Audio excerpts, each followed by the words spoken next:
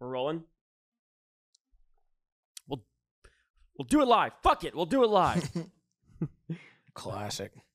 I'm having basketball withdrawals. This is like, now what Monday? Now what do I do with my life? With the game. Your favorite 4 days of the year over, and you're contemplating why are you even still alive? Yes.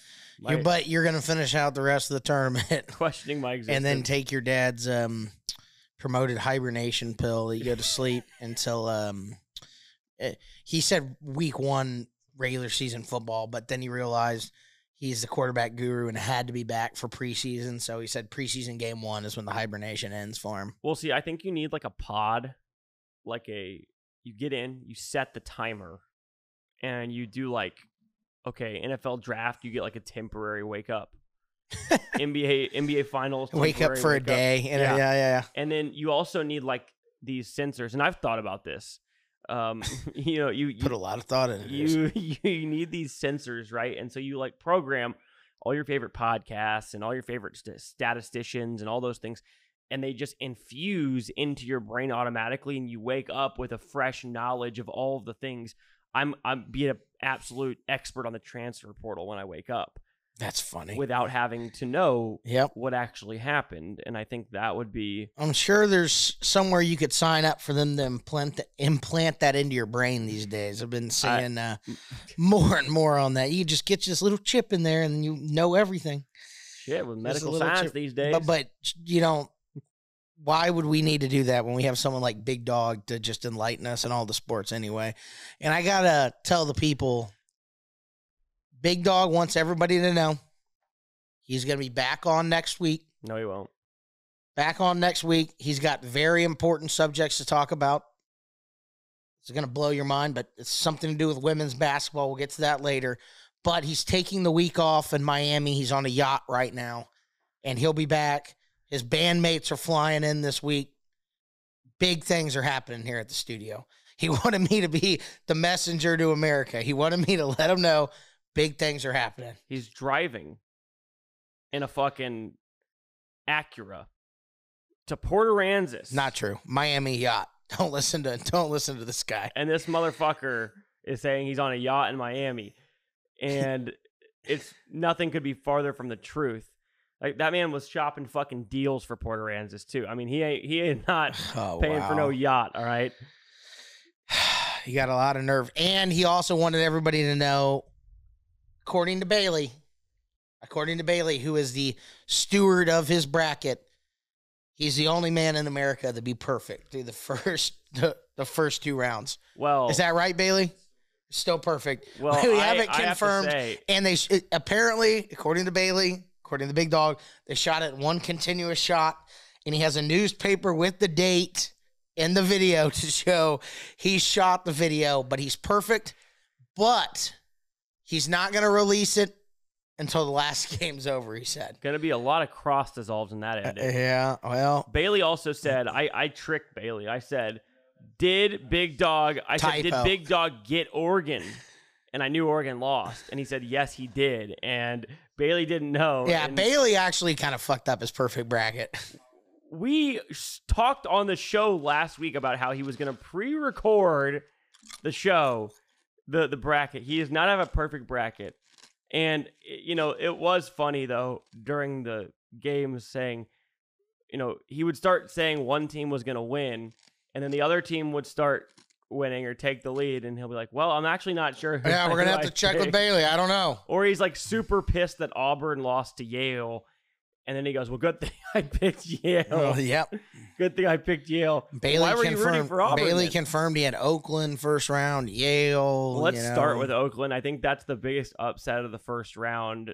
I know probably that and Yale were similar spreads, but first of all, the games in Pittsburgh, what do they have in the water up there? Those games were absolutely absurd. That was the best location for games. We had, I think, 2 overtime games. We had back to back. Yeah, it was Oakland. It was Oakland and NC State, and then Creighton, Oregon. Yeah. And before that, the 2 days before that, we had the Kentucky upset, which was absolutely nuts. I mean, that game I was watching Normally, we watched pretty much all the games together this weekend, but that night I had a poker tournament because I had to play to try to win to go to Vegas, which I did fucking win.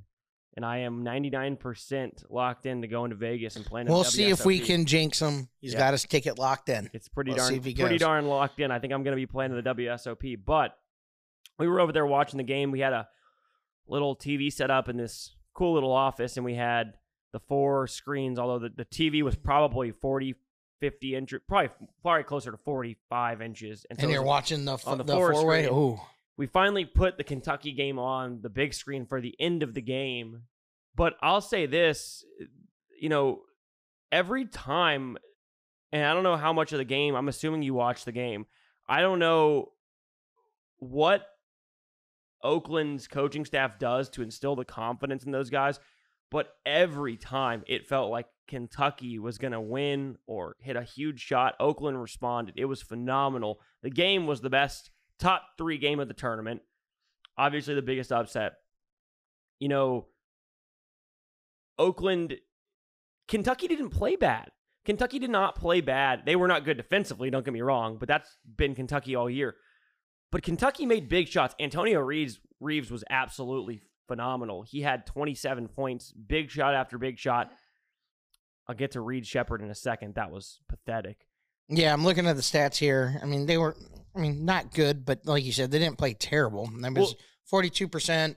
The one that kind of hurt them was 9 of 28 from 3, where you had Oakland going 15 of 31. They almost shot 50% from 3. Well, and 10 of 20 of those threes were from Jack Gohlke. Yep. And this is my kind of kid, okay? 372 shots on the year, 364 of them are triples. So he took 8 2-point shots on the entire season. It would have been way better if he. I have a feeling he probably tried to not take any. And when you only shoot 2, there has to be you're not trying to take any 2s. And maybe he got caught under the basket wide open and had to lay the ball. No, he took 8. 364. Oh, it was 8 shots. Well, that's still almost. Yeah, that's a lot. About this. This is what makes it wild. That's one shot inside the arc every 3 games. Yes. What makes it so wild is the way teams guard him basically are running him off the 3-point line and making him drive. So the fact that he only shot 2 or 8 twos on the whole year is ridiculous. But also when you watch him play, you realize, oh, this kid cannot fucking dribble. So yeah, it makes sense, right? It's got to be an offensive rebound putback or just an absolute straight line drive or a breakaway layup off a steal. Otherwise, he's not shooting a 2. I would venture to guess that's the majority of what his 2s were. But, it was crazy. That whole gym was going absolutely nuts. This is what March is about. This kid was 10 of 20 from 3, had 32 points against Kentucky. He hit 7 threes in the first half. It was electric in that gym. He hit 16 threes in the 2 games combined, scored 54 points combined in the 2 games. And it was really cool when, I don't know if you caught this, but in the game, Oakland's coach in the first game against Kentucky, they do the little in-game interviews in the first half. Yeah. They interview him and they talk about Gohlke, and I think he had hit 1 or 2 at that point. And Greg Campy, who's been at Oakland for 40 fucking years, was like, yeah, that guy's been there 40 years? Yeah. He looks pretty good for a guy there. He does look really good. I would have guessed he was in his 50s. So He does look really good, but he was like, he's one of the best shooters in the country. He's a fantastic player, and the world is going to see that tonight, which was kind of cool as he was saying that, and then he goes on to continue to hit 3 after 3 after 3. That whole gym, they had the crowd. That's the special part about March. And the special part about March is, look, there was a joke going around after the game that this is, Kentucky has these guys going to the NBA, and a guy who's going to be a fucking insurance salesman is out there beating these guys. And I can relate to that. A lot of people can relate to that. That's why this tournament is so special. No other sport, I don't think, can you have something like that. You're not going to have a guy like that in a football game because you have to be a great athlete to play football. It's rare that you can get a guy who is not an athlete. The guy's only, 6'3". I think he's 6'3", and be able to shoot like that. The great equalizer of the 21st century is the 3-point shot, and it's become fantastic. Funny enough, he signed an NIL deal with TurboTax the day after. So Smart. Fucking classic. Got to seize the moment. But yeah, that's what makes this tournament so special. I mean, they should have beat NC State too. I mean, it was a good game. NC State went up on them early 8. They came back to tie it, had all the momentum, didn't get a shot at the end of regulation, lost an OT. Not getting a shot hurt. Yeah, man. and then you have Townsend is their best player statistically, and he it seems like he had a good game against NC State. I mean, points wise he did, but he was just 11 for 25, which I think he's usually a little bit better than that. It's not a bad game. Yeah, it was 11 and 25. Took 25 shots. So, not terrible. Campy said after the game, not to interrupt you, Campy said after the game, and I completely agree with him, and I want to get to his interview too. I know we'll spend probably more time on this game because this team in general was the best story of the tournament. But after the game, he said, look, he got fouled a lot tonight. I thought he did too, yeah. And he goes, how many free throws did he shoot? And he picks up the stat sheet and it's like 8 free throws. He goes, look, if that happened in our league, he would have shot 20. Yeah. So it's just, and he's right. Guy got fouled all night long and they just didn't call it. And that's the NCAA tournament. The refs don't play to these mid-majors. Look at who we have in the Sweet 16. We have one double-digit seed, and it's NC State, who's a Power 5 conference team. So it's just, that's what happens in these games a lot of the time. Sometimes in the first round, you'll see officials play to the underdog if the crowd really gets behind a team. And I do think the crowd was behind Oakland against NC State. I think everybody who was neutral was rooting for Oakland. Oh, yeah. But I think he's right. I think that stat line really does actually back that up. Like, he was just 11 for 25. It felt like he had a really good game. That's because every time he drove and missed, I was like, wow, they didn't call a foul there? That's crazy. Yeah, they don't call many fouls on old Burns, baby. Jesus Christ. That motherfucker. Little Shaq, second coming of Glenn Baby Davis. Gotta love him. That kid'll never got some sweet hands, baby. Throwing dimes to everybody. I will say this. I don't know why Oakland, the one thing to me is like, I get that Burns is good, but they doubled too much for my liking. Do it once every 2 or 3 possessions. They did it every time. And credit to him. He found guys that were just wide. I mean, they're crashing. There's guys wide open for 3 in the corner. And that's really what cost them a couple times late. And, I think there's one big one in OT where that happened. So, but yeah, they don't really call ever any offensive fouls on him. They let him kind of do what he wants. But yeah, I agree with that. I want to see. I think what Campy thought was, you know what? This team is the 140th three-point shooting team in the country percentage-wise.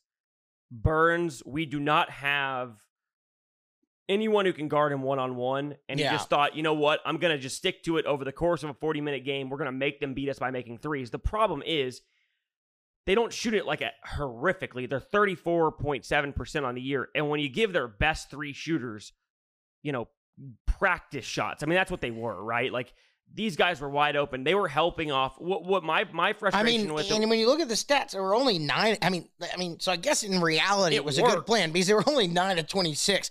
It's just the fact that they were just wide open. They were, but they were missing the majority of them. So I guess in reality it did work. So, and that's why I think it did work for the most part. Like, overall, if you think about it, well, in regulation, if you're Oakland and you're Campy, you're like, well, we got the ball with 17 seconds to go to win the game. So, yeah, and he talked about this too in his interview, and that was that, they had 2 other plays that if they go their way, they win the game. And he said the first one was with about a minute and a half to go, Oakland was up by 2 with the ball, and Trey Townsend ripped and went baseline and got shoved with 2 hands out of bounds and had to throw the ball to the white kid, not Gohlke, the other little point guard, who wasn't bad either.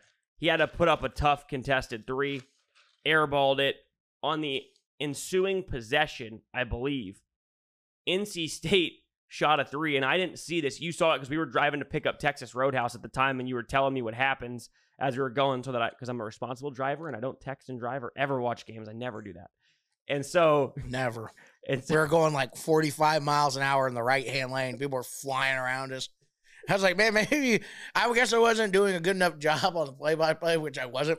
You I weren't. was just, no, I wasn't. I mean, I was just being quiet and like watching. Dylan will always give play-by-play.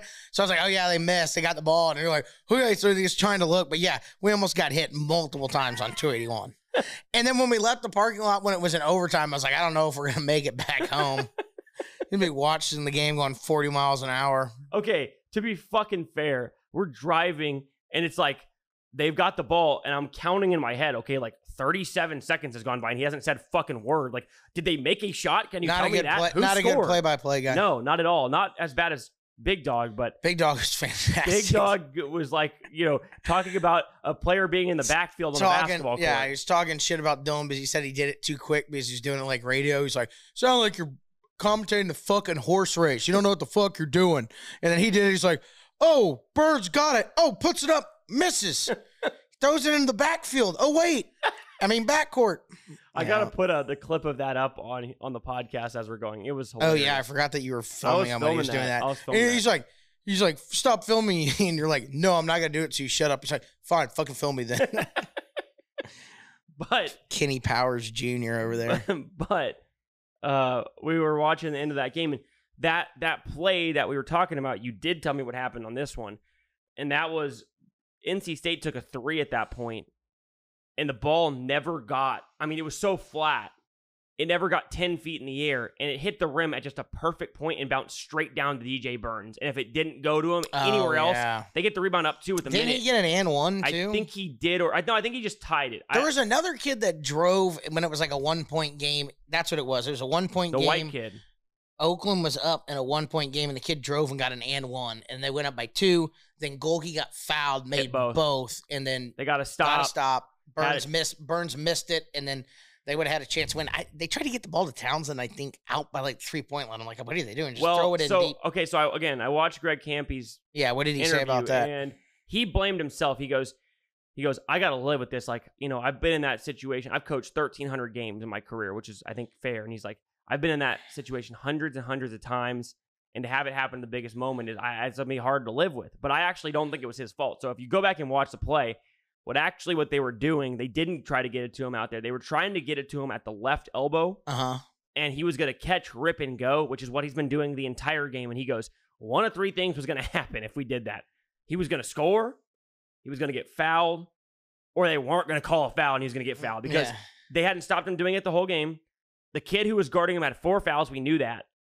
And he had been scoring on that play or getting to the rim at will. And so he was on the left elbow. He was going to catch and rip back going to his left, which is interesting that he's better going left because he's right-handed. But what ended up happening is NC State just pressured the ball so much that it freaked him out, and the kid just kind of panicked. He needed to take 2 more dribbles over. But he said, it's my fault because had we gone immediately, that doesn't happen. And we wanted to wait until 8 seconds to go because we didn't want to give him a last shot. And I'm like, dude, that's the right move. You have to wait. What if you go early and they get the rebound and go score, then you're going to the press conference going, man, I went way too early and I cost us the game. I thought Campy did a phenomenal job. It was really cool, his interview, how real he was and explaining all those things. Yeah. You see all these bullshit interviews and they're all fake afterwards. He's a real dude. I've been inspired by that guy. Yeah. He's a good coach. He's phenomenal. But yeah, anyway, real quick back to Kentucky. Is Calipari on the hot seat? 1-4 in the last 5 tournament games since 2019. They have not gotten out of the first weekend. They got to the Sweet 16. The last time they got to the Elite 8. The last time they got to a Final Four, I believe, was 2015. I think the answer is no, just because it's the climate we're in college basketball now, where you can't keep a team for 4 years. I know he's always been lottery guys, young guys, whatever. That's what Calipari's always done. Most guys have been there. Your John Walls, your DeMarcus Cousins, your Anthony Davises. There and go. But I just don't think you can fire a guy who constantly gets All-Americans and they're pretty good every single year. And if you lose, that's what makes the tournament so special. It's 1 game, right? Yeah. Like if UConn was playing anybody in the country in a 7-game series, I told someone this the other day, there's not one team in the country that would force it to go 7 games. Yeah, UConn would win 6 and less against everybody. Probably 5 or less against all but 2 teams. Yeah. I think no one takes them 7 games. I think they'd win every single 7-game series in 6 or less. So that's what makes the tournament so special. I just don't think I think he always gets the guys, the highly recruited guys, and no one's looking. There might be a couple kids that are like, oh, they keep losing in the first round, but most of those kids are going these days, as you know, to play 1 year of basketball, get paid by the NIL, and leave. I mean, it's that simple. So I don't think he's on the hot seat because I just don't. I don't know who they would go get that's going to out-recruit him. Sure, you could go get a better at X's and O's coach, but no one's going to out-recruit Cal at Kentucky. So it's just like, I just don't think they can do anything. I mean, I even think that they could bust it out in the first round again, and then you would say that, okay, well, now he is on the hot seat, but they wouldn't fire him because I just don't think there's anything you can do in this day and age. Like, if he was keeping these guys for 4 years and, he's playing with a bunch of seniors out there and this keeps happening, I think it's a different story. But when you just keep bringing in new recruiting class after new recruiting class of young guys and you have them for 1 year, and it's just really hard for me to grade someone on 40 minutes because Cal, we all know, is not a good X's and O's coach. Yeah. So if those guys' shots aren't going in, I don't necessarily think it's his fault. I don't think it's like he doesn't have them ready to play. I mean, I guess you could make that argument, but I mean, they ran into Oakland where that kid scored 30-something points and just made his shots, and I don't know. Well, I have a little bit of an issue with how he conducts himself. If after the games, if he took some responsibility for like, you know what, I got to do a better job coaching, because this keeps happening where, yes, it's one game, but it's like Purdue. When it keeps happening over and over, there is a common denominator there. Like, you can't ignore the fact that they lost to St. Peter's a couple years ago. They missed the tournament 1 year. They lost this year to a 14 seed. Like, this is starting to become a theme. It wasn't ever a theme for Cal. Actually, his teams normally have always done traditionally quite well in the tournament. He just never could get over the hump of winning a national title for a long time. Yeah. The last 5 years, it has flipped a little bit. Now, I think part of that is NIL. Everybody else has one and dones now, too. Everybody else can go pay and have the same level of recruits as Kentucky. They're not getting 5 of the top 15 players in the country anymore. They're getting a couple of them. Antonio Reeves, their best player this year, was a transfer from Illinois State. So they're not recruiting at the same level they were. It's just impossible to do that nowadays because it's a more equal playing field. Yeah. But I just don't like how he's always like, well, my job is to prepare them for the NBA. He's very lackadaisical about it. Yeah, I mean, it's just, that's always what he's, for the last 10 years, that's what he said. I come here, get these kids ready for the NBA. That's bullshit. And if they win games, they win games. I agree. But I mean, it's just, if you're like doing that, why are you going and putting your hands on your head like this every 5 seconds when your guys make a mistake and freaking out at them? That's not true. It's not true. You just can't win. That's your default saying, I can't win and I don't know how else to coach. Yeah, I mean, I don't know. I think Painter's got it easier than him because guys. Now, Kentucky get better players, but Painter usually gets to keep them for 3 to 4 years. I hate Matt Painter. Yeah. I'd rather have I'm Cal. I'm just saying, like, in general, though, like, there's certain situations, like Izzo, typically those guys stay a little bit of time with him. Cal gets them for 1 fucking year, and then they all leave. Yeah. There are exceptions to that, obviously, but I'm just saying, in general, the guys that he gets are there for 1 year, and, like, imagine if those teams stayed together, like they always talk about. Imagine, if Anthony Davis, DeMarcus Cousins, John Wall, I forgot, there's one other really big player on the team. Like, imagine if they stayed together for 3 years, and it's like, would they have been better than, the Florida team that won back-to-back championships that had junior and senior players on their team? True, so, but are those guys ever going there if they know that they have to stay for 4 years? So it's just, no, what I mean? They're not. I just think that that's the situation. Is what I'm trying to say. I get what you're saying, right? If the college system was like that, where you had to stay for 4 years, yeah, obviously, probably they win 2 national titles, right? Like they're just that far and away more talented than everybody else. So I get that. Other upsets we had. We'll talk about the second round too. I'll go through some of the games that happened, and then we'll go over look at the Sweet 16 matchups. But we had almost no upsets. Really, we had 1 upset and 1 double-digit seed win in the second round. But in the first round, we did have some big ones. JMU, although that point spread-wise was only 5.5, so it wasn't a massive upset. But they get their first NCAA tournament win since 1983, 41 years since they did it last. They looked really good. Mark Byington, is that his name? Mark Byington going to Vanderbilt. Yep. Shout out, Bailey. Big day for the Commodores. Big day for the Commodores. Although Tyron Lawrence just entered the transfer portal, so that's no good. I also saw, this is not basketball, but briefly, that the Titans got Snead, huh, Bailey? There you go. Look at that. Things Snead are looking from up. The Chiefs? Yeah, for like a 4th-round pick. I thought they franchise tagged I guess they decided not to and traded him. That's idiotic. I don't understand that. Well, I guess the thinking on it is he was probably throwing a fit that he was going to be franchise tagged, which doesn't really matter. I agree. You just franchise tag him and make him play. But he's probably throwing a fit that he's going to be franchise tagged, and they know money-wise there's zero chance to keep him another year probably is what the deal is. So they let him go for like a 4th. But no, I agree. The Titans, if I'm going to restructure, Titans got a steal. That's for a sure. steal. If I'm going to restructure Mahomes' deal to try to, win now, why not keep him for the year? I know you want to get value out of him, but he's that important to your team. Anyway, back to the upset. Agreed. Yeah, sorry. No, you're fine. The Dukes, though, could not carry over the momentum after beating Wisconsin. They had to face the real Duke, and the real Duke showed up in a big way.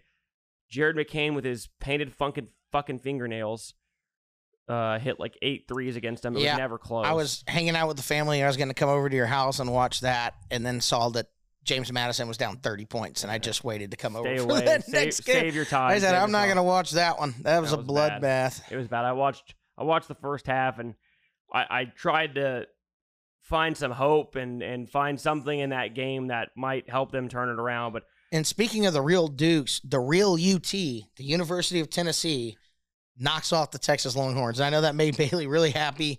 I sent him a text message, and he put some kind of curse on me. I don't know what it is. I said you deserve it. It's a very scary picture. It's like the Pope doing something, and then I'm like in the background. And there's a Tennessee. Yeah, I didn't like it at all, Big Dog. It was true detective-esque. Yes, I didn't like it. Bailey, the best is I told Big Dog, he goes, yeah, he could be a little, what was the word he used? I don't know. It was funny. Vindictive? Yeah, he's like, he'll let you have it at times. Yeah. He gave you a lot of confidence, Bailey. I was surprised. Said he does a good job, smart kid. But he goes, sometimes he gets a little sassy. Yeah. Sometimes he gets a little sassy for me. He was, I will say, with his headphones on, we were watching the game, and he would not, we would say something to him. I would be like, hey, bitch. And he would not respond. Yeah. And he that kept happening, but he was like, for like a good 30 minutes. Oh my God, Bailey. Oh my God. Are you kidding me? Oh, Bailey, I'm going to fucking kill Bailey. I'm going to fucking kill him. Just constantly this is not locked up. It's not synced. Let me whine. And then he's telling his brother to stop voice texting, and they're both voice texting, by the way, but Big Dog's going the entire time on it. He's like, Chip, quit voice texting. And it's like, Bailey, what the fuck is going on with this video? He would do this. What he would do is he'd go, Bailey, what the fuck? You need to fucking fix this. All right, guys, no more voice texting. No more voice texting. Like right away. I'm like, you're the one fucking doing it. I was like, no one else here is voice texting but you and Chip some, but mainly you. We saw the Gales of St. Mary's. Man, did they look bad. Won the West Coast regular season. Won the conference tournament. Beat Gonzaga 2 out of 3 times this year, including in the West Coast Conference Championship. They lose in... It was kind of embarrassing how bad they looked. I will say, recurring theme here. The all-white teams are the ones that tend to get upset. We had BYU, Wisconsin.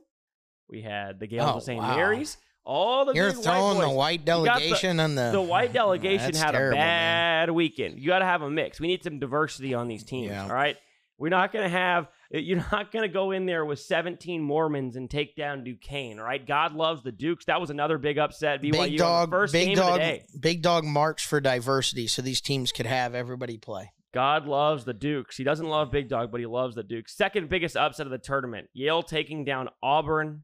I was on the Yale Bulldogs, although they got taken back to reality last night. That was about as ugly a game as I've ever seen in the NCAA tournament. That happens sometimes. You get these big upsets in the first round, and that team in the second round gets just absolutely waxed. They when those teams lose, they get slaughtered. When they run out of gas, they really run out of gas sometimes.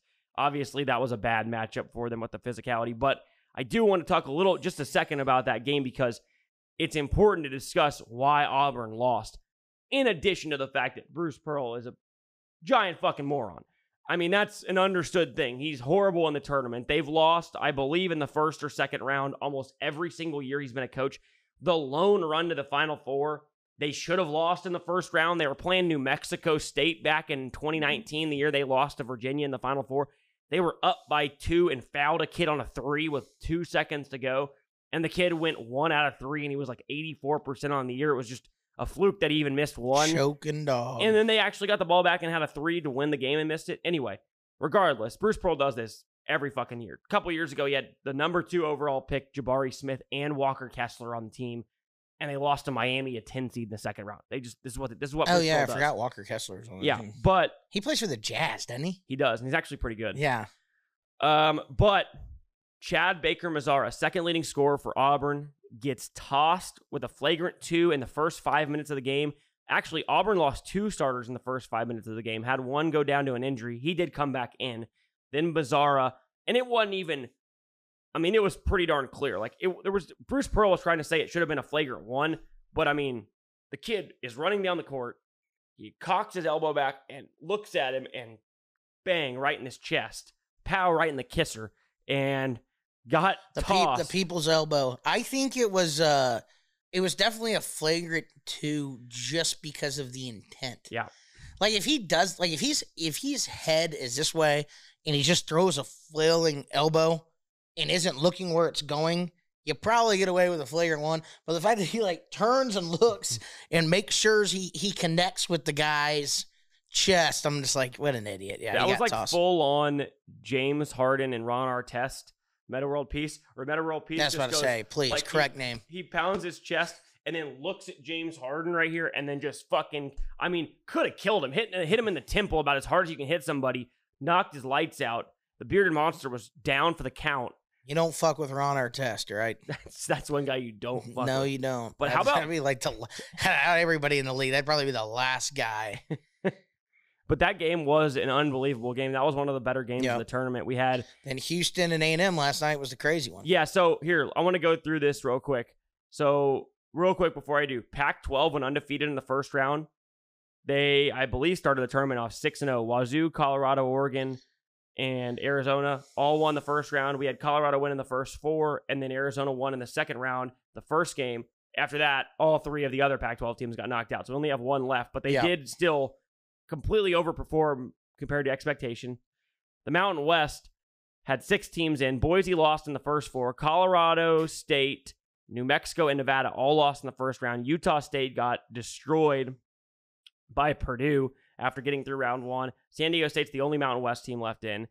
SEC had a terrible showing. I think they went 3-5 in the first round, and I believe the only teams left now are Tennessee and who's the other one? Illinois. No, not Illinois. They're Big Ten. Tennessee, and there's one other SEC team left. Alabama, which is shocking that Alabama's left. Florida lost in the first round. Mississippi State, South Carolina, Kentucky, Auburn all lost in the first round. A&M lost last night. Big East 3-0. Sorry, 6-0. 3 teams still in. Okay, let's go through this because I want to do this, and I think we'll hit on the Houston game here. So give me the best game of the first round. What was the best game overall of the first? I'll say of the first 2 rounds. I'll say the best game. Well, there were some good ones, some crazy ones. I thought the best game, probably the best played game that came down the wire was Colorado-Florida. Colorado-Florida was fantastic. It's 102-100. Yep. I mean, like they were just scoring. Defense wasn't great. Both teams were scoring, and then he hit that game winner with the little shove. The little Simpson shoved and hit like a little 15-footer from the corner that literally did like the Kawhi Leonard bounced off. It hit the rim, I think, 6 or 7 times. And I then literally went in. said the exact same thing. That was a Kawhi Leonard shot. Yeah. It hit the rim 7 times, popped in, and Florida was out of timeouts. Brutal loss for the Gators. And I want to say this because I'm going to get to this in a second about the most disappointing teams. But Florida was more disappointing to me than a lot of teams. I thought this actually saved me. I would have had Florida probably going to my Sweet 16. They did not have a starter out, dude. I thought that Condon was out. He played. Oh. It was the backup big man that got hurt, who averaged 5.5 points a game. Now, he's a guy who plays 20 minutes a game, but that should not impact your team to lose in the first round. That was a really, really poor performance. Not that they They played great offensively, but they gave up 100 points to a Colorado team that's averaged like in the 70s all year. I don't know what was going on defensively. They really shouldn't have even come back. They were down 10 with like 2 minutes to go and just had a miraculous comeback. I mean, like we've said, the Pac-12 has looked pretty good, and Colorado was a team that surprised me because I hadn't seen them play much. And, I mean, they gave Marquette everything they could handle yesterday, too. I mean, it was tied with 3 minutes left. And I think Colorado spotted them. Didn't Marquette go up like 11 or 13 to start the game? They came all the way back. So Florida was up early on them, too, I think. So they had some resilience, fought back.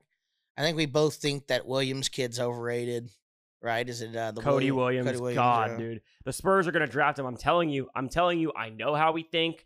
I know how we fucking work. And our guys are salivating at those long arms. We see Kawhi Leonard Jr. He's a athlete. He can defend, and the dude is going to bust massively. That would be a horrific pick. If we pass on Dalton Connect and take that kid, I'm going to lose my fucking We should mind. draft Wemby's like 16-year-old brother. Does he have a 16-year-old brother? Yeah, something like that. He's like a 15 or 16-year-old brother. He's massive, too. Actually, that would be pretty awesome. But is that going to be like a Giannis Antetokounmpo, Thanasis Antetokounmpo type Probably. I couldn't imagine him being as good, obviously, but I thought the best game of the first two rounds was the second round game between Creighton and Oregon. We watched that game together, went to double overtime. Creighton wins it in double overtime. Absolutely unbelievable game. Creighton was down 4 with 30 seconds to go. Tons of credit to Greg McDermott, man. The way he coaches his teams down the stretch and how well they execute and know what to do and don't panic. Like, they get down 4. I think there was a 105 left, and we were like sitting there watching the game together like, can you really play this out? And he knew what he was doing. Like, he knew, all right, this is like certain amount of time left. We're playing it out. I'm sure, right? Like, there's a cutoff for a guy like that who's very meticulous. Yeah. He knew we're playing this out. They get the stop they need. They push it down. They score quickly. They call timeout out of the timeout. They execute their press to a T, and they force Dante, who's a 60% free throw shooter, to catch the ball. They let him catch it, face guard everybody else, and foul him immediately.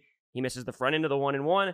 They come down. They call timeout. They run a little set for Baylor Shireman. He hits a big shot, and then they get a stop at the end of regulation to send it to overtime.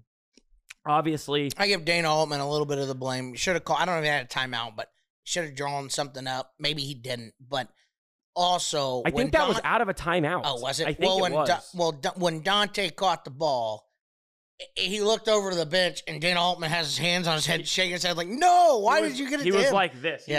He was not happy, and that instills a lot of confidence in your guys. Well, here's what he did. That's where you got to go, Mac Brown, and clap it up for him. Do the Jason Garrett. Yeah. He Jason Garrett, Mac it was Brown. funny because he was like collapsing on the sidelines, and then he looks up and he realized, oh shit, I shouldn't have done that. Yeah. And then he goes, hey, it's okay. It's all right. Yeah, we're gonna make it. And he goes, Dante, free throws. Yeah. You got this. And then he misses the front end and they lose. Well, in overtime, by the way, then Creighton had a shot to win it, and Trey Alexander got a look that he hits probably 18 out of 20 times and missed it. Yeah. And it was funny. You saw Greg McDermott and Dana Altman, they're friends. Dana Altman coached at Creighton for a long time. Oh, yeah.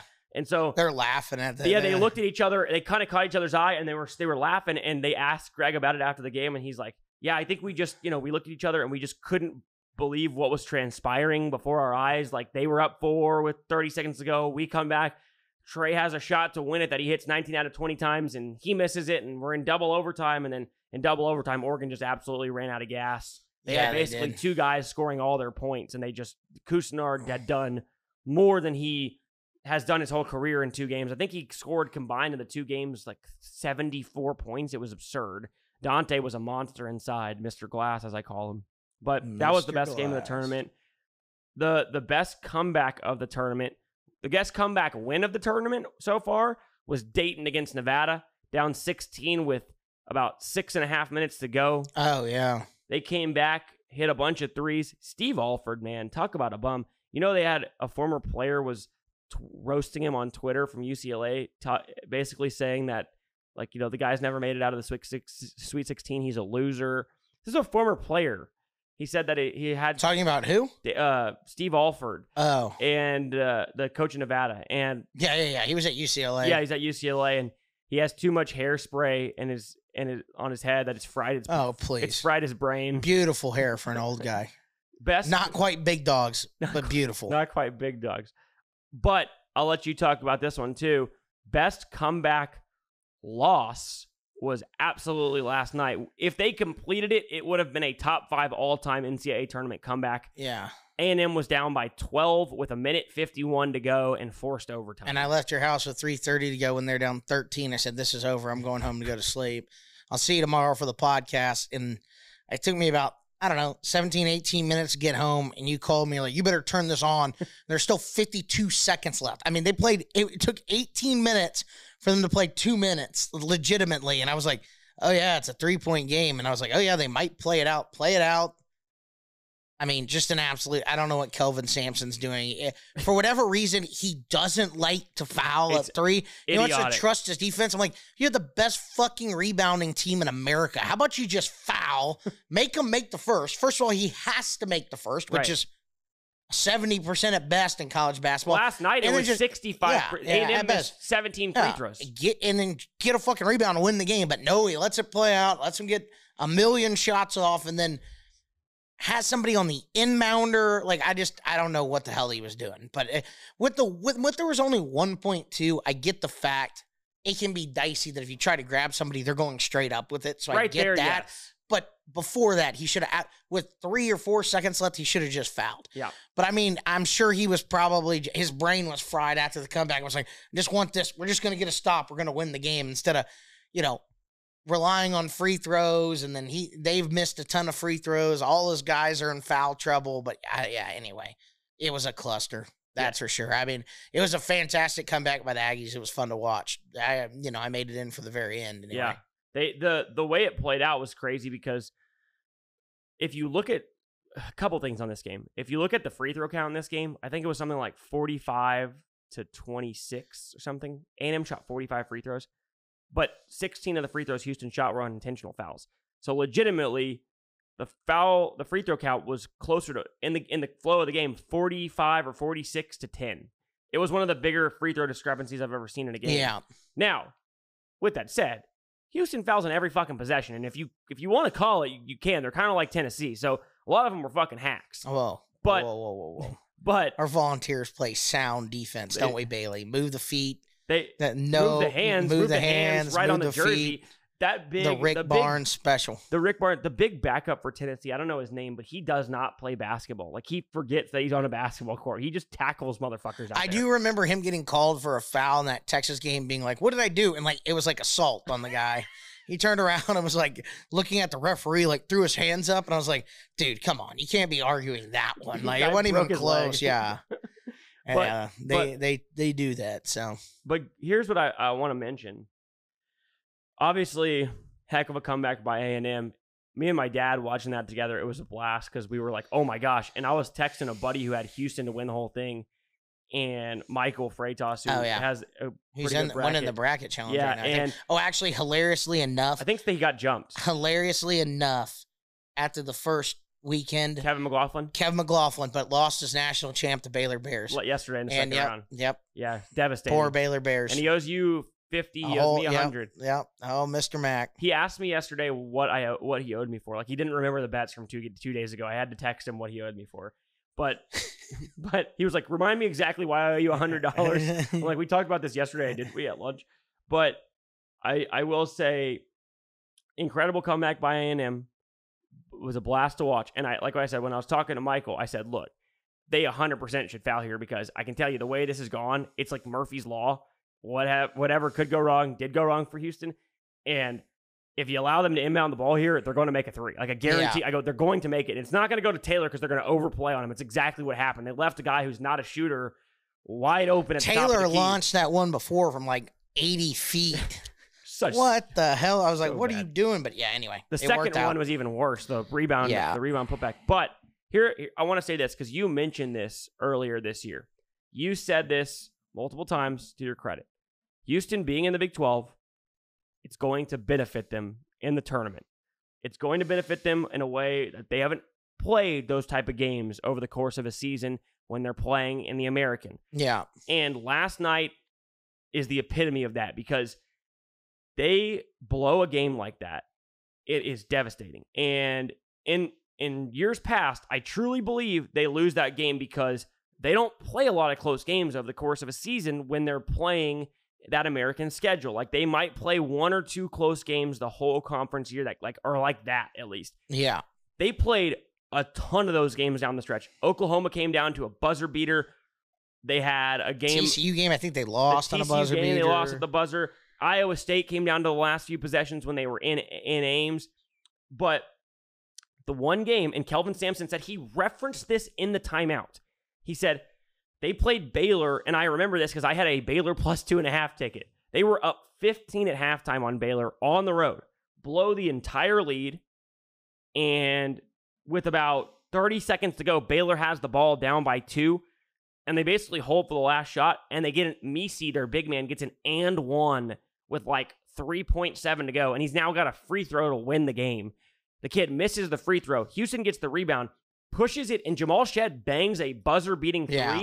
And so Houston thinks they've won now after blowing this lead. They review it. It doesn't count. He didn't get it off. So you go to overtime, and you're like, you got the fans in it. It's a rowdy place. Baylor's on fire. They got all the momentum. It just feels like Houston's going to lose. Baylor comes out and scores on the first possession. You're like, oh, here we go. We got this. Houston gets 3 stops in a row and 3 buckets and wins the game. And he said, look, when they got in the timeout, we've been here before. We did this against Baylor. We blew the lead against Baylor. I got in the timeout. I said, look, guys, we've been here before. If you saw the Houston players after that shot, I went back and watched it because I do that shit. I mean, they had guys like this, like just jerseys over their head, like they had lost the game, basically. They were devastated. They were absolutely stunned that they were going to overtime. So for Kelvin Sampson in that group, and for not having LJ Cryer, and by the end of overtime, they had 1 starter left. The entire team had fouled out, and they still won. The balls on Jamal Shedd, dude. That dude has cojones the size of fucking Saturn. I mean, those are massive fucking balls, dude. That last take where he went in and jump stopped and shot that little floater, what a fucking shot. That kid's a stud. Absolute stud. I like Houston. I don't think they're winning a national title playing like that, but man, I was really, really, really impressed with how they finished that game. That Sharp kid was nailing shots last night too. He had like 30 points, career high.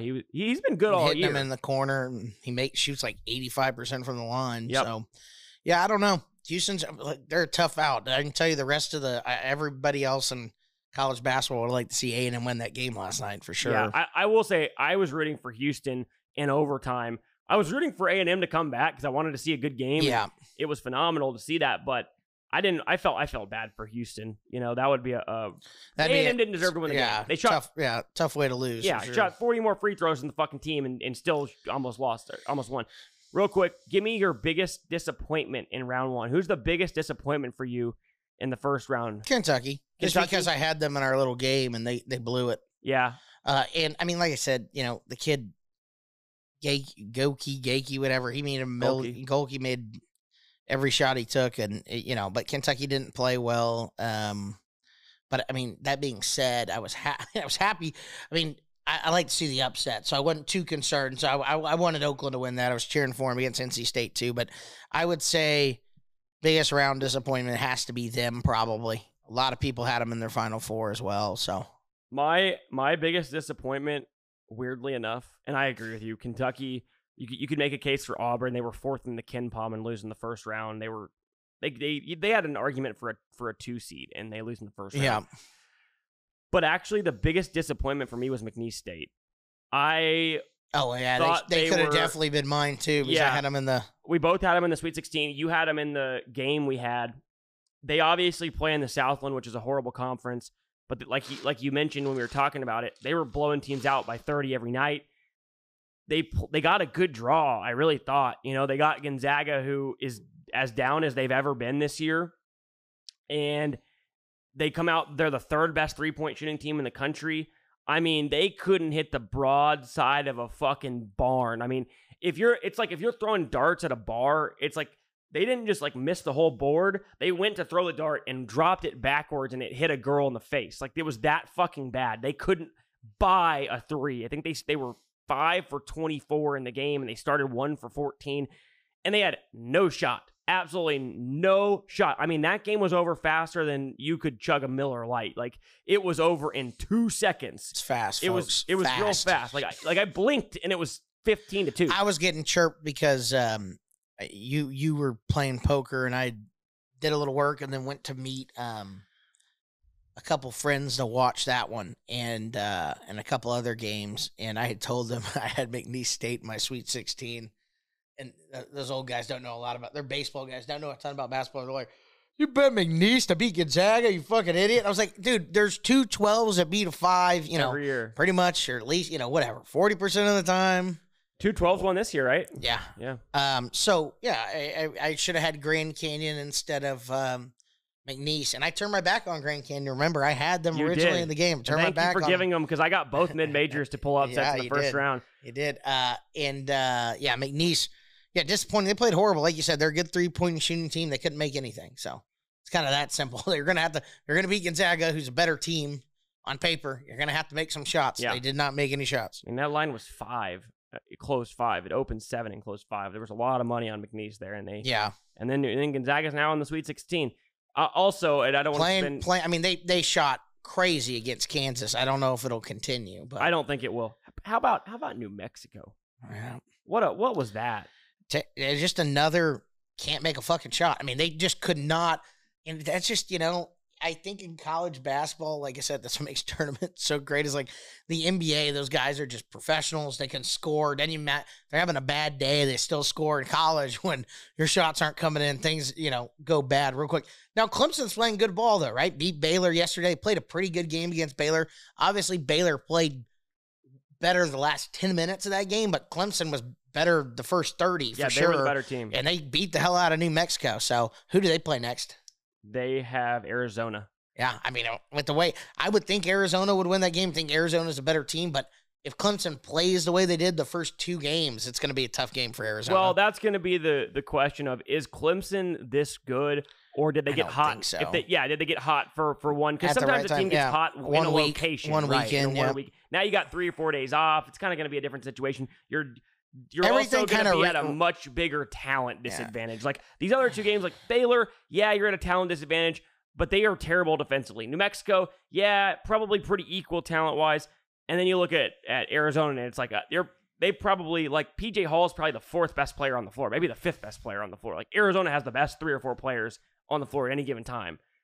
I also, we got to say we got to be surprised with the way the ACC's playing just in general. Yeah, they're 6-1 in the tournament. Yeah, I mean, I don't count Virginia. Virginia shouldn't fuck got them. We knew how terrible they were before. So I don't count them, but crazy that Clemson's won both. NC State's won. NC State had the benefit of, playing Oakland, but Oakland played pretty decent against them. They won the game. They beat a Texas Tech team that plays in the Big 12 that's not great this year, but they still beat them pretty handedly. Yeah. And, the ACC's playing good basketball. Then you have Duke, who I thought, I told people that I thought James Madison would beat him. I had James Madison in Sweet 16, and Duke beat him by 40. Yeah. I mean, I don't know what it was, but I mean, Duke, to me, they're playing the first game.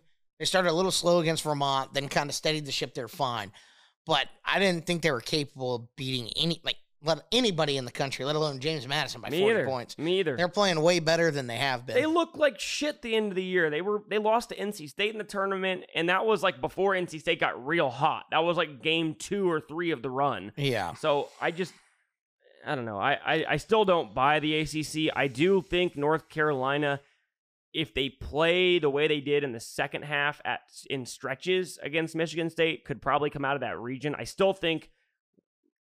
think it'll be UNC Arizona in that regional final to go to the Final Four, and I believe Arizona will be favored in that game. So I still don't think they're the favorite to come out of the region, but they would be the least shocking of the they beat Duke all 3 times. They're by far better than Duke. Clemson, I just don't see Clemson getting through Arizona. If they do, I would be shocked to see them get through North Carolina as well. It's just too tough of a back-to-back there in one little weekend. But yeah, the New Mexico one was real disappointing. Is there a team that you think? Why do they have Sweet 16 games? And no disrespect to Detroit. If we have any Detroit listeners out there, I'm sorry. But what are we doing putting Sweet 16 games in Detroit? Because they're playing this downtown, right? And everybody knows that lives in Detroit that most people live, outside of town in the suburbs or whatever. And listen, maybe the city's turning around. The Lions look good. and I'm really not trying to shit on Detroit, but we're giving Sweet 16 bids to Detroit? Really? I'm like, let's see, Dallas, Texas, the Little Caesars Arena in Detroit, Purdue. I mean, like, really? Yeah, talk about getting the short end of the stick. You got Los Angeles, Boston, Dallas. Congratulations, you're headed to Detroit to play in the Sweet 16. I'll tell you what, those kids ain't going out of their hotel room other to go straight to the bus and back into the I don't arena. know if it's that bad these days. I'm just saying that is bizarro world to me. Like, that's like we're doing that. Like, whoever's in charge of that, I mean, I don't know whose palms are getting greased to bring the Sweet 16 to Detroit, Michigan, Little Caesars Arena. Like, I'd be fucking pissed if I was in the Midwest region. You're sending my Tennessee Volunteers to Detroit? So who's going there? It's Tennessee, Creighton, Gonzaga, and Purdue. Well, there's nothing much to do in Purdue or Tennessee Tennessee's a real piece of shit, if we're being honest, right, Bailey? Knoxville's a real piece of shit. Beautiful town. So Omaha's great, Creighton. Yes. I'm just kidding. I've never even been to Knoxville, but anyway, yeah, you can get off to Detroit. Poor guy. We're gonna have to. I think they're gonna need some good security over there. It's just one of those deals where it's like, you kind of want to, like, if you're fans of the team, like, oh, cool, we're going to LA for the Sweet 16, we're going to Boston, we're going to Dallas, like, oh, we're going to Detroit. I mean, there are not many people that plan their vacations to Detroit. Jim Nance said it once. He said it a million times. Like, San Antonio should host a Final Four every chance they get, which we do. Great hosting. Because everybody stays on the Riverwalk. You drink margaritas. And whether you think the Riverwalk's a piece of shit or not, it is a muddy little creek. Like Charles Barkley says, there's plenty to do, and you can walk across the street. The infrastructure of it's great. It's going to be fantastic when the Spurs get their new arena down there. But, I mean, it's like Detroit. It's also like when they have the national championship game, and I know Houston's a big city, but, like, and it's fine. Houston's a fine city. But, like, NRG Stadium is out by the old Astro World. There's, like, nothing. Think of it like going to the AT&T Center. It's like there's nothing to do around the AT&T Center, right? So, anyway, yeah. Enjoy Detroit, Creighton, and Tennessee. All right. Good luck. Yeah. What was the most impressive team, before we talk about the Sweet 16, what was the most impressive team beyond UConn? Look, I will say this about UConn. I'll be shocked if they don't win the national title. That's the best team I've seen in a long fucking time. Like we said, the only reason they don't have a chance, they could lose, is because it's a single game. Right. And the tournament things happen. That's what makes the tournament special. I'm not knocking it. I don't want a series or anything. I'm fine with it. However, every year that the number one overall seed doesn't win the championship, which happens probably 95% of seasons, every time that happens, I look at it and I'm kind of surprised in the moment, unless it's in the Final Four. And then about 10 minutes after, I think about it and I think, okay, yeah, I can see it. They had a hole here. They had a hole here. It makes sense. This team got hot. I don't see that. I don't see a hole in UConn. I don't see a team. I will be stunned if they don't win the national title. And that's with me picking Purdue in my bracket, which I did just purely out of the fact that I thought Purdue had the second best chance, and I didn't think that I was going to have anybody pick Purdue besides me. And I just picked Tennessee because I thought nobody else would be on them, and I thought maybe like 4 would be on Purdue. And so I think UConn's going to. UConn is unreal, but besides, based on what you saw in the first 2 rounds, take UConn out, who's the most impressive team to you that you've seen play? Beyond just like the whole season, just like what you saw this weekend, and you're like, man, that team, if they got hot, could maybe beat UConn, or maybe, give them a game, or like maybe win the national title if UConn got upset by somebody else. I mean, do it. Duke? Oh, I thought you were going to say Purdue. No, well, Purdue has the second best chance, but like you kind of said most surprising playing well, or do you just saying the best? I'm just most surprised at a Duke because I didn't think they were surprising. No, they're the most surprising because I didn't think it either. But they also beat a 12 and a 13 seed. Purdue obviously has the best chance to beat UConn just because they have a 7-foot ogre 9 Yeah. Giant fucking ogre. Neanderthal out there. I mean, he's huge.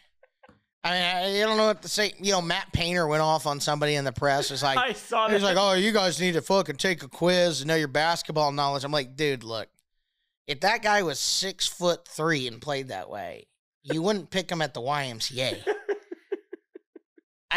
Those are just the facts. I mean, they said for how big.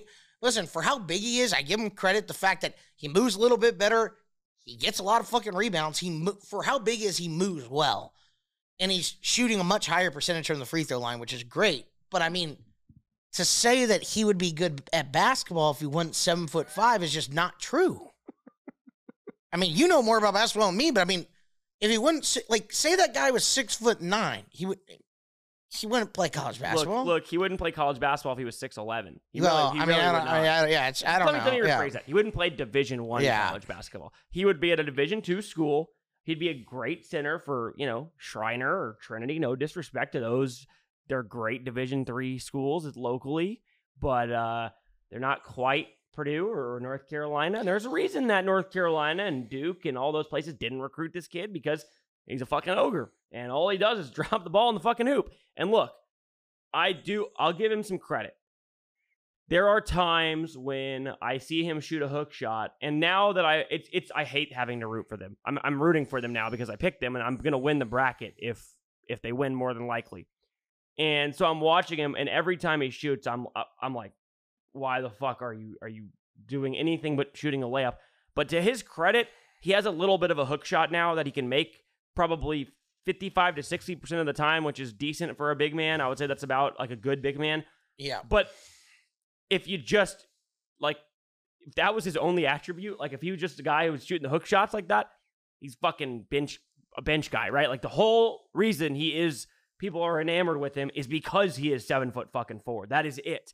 And there's no other reason. I mean, Matt Painter was asked, like, what do you think about people who say that he's only good because he's tall? He said they shouldn't cover basketball. Well, if you think, Matt Painter, that Dak Edey is good not because he's tall, you shouldn't fucking coach basketball. Also, you lost to fucking St. Peter's, North Texas, and fucking Fairleigh Dickinson, okay? So why don't you shut the fuck up before why don't you go win a national title? Otherwise, stop fucking talking, because if you lose this game in the Sweet 16, that seat's going to get really, really hot. Oh, wait.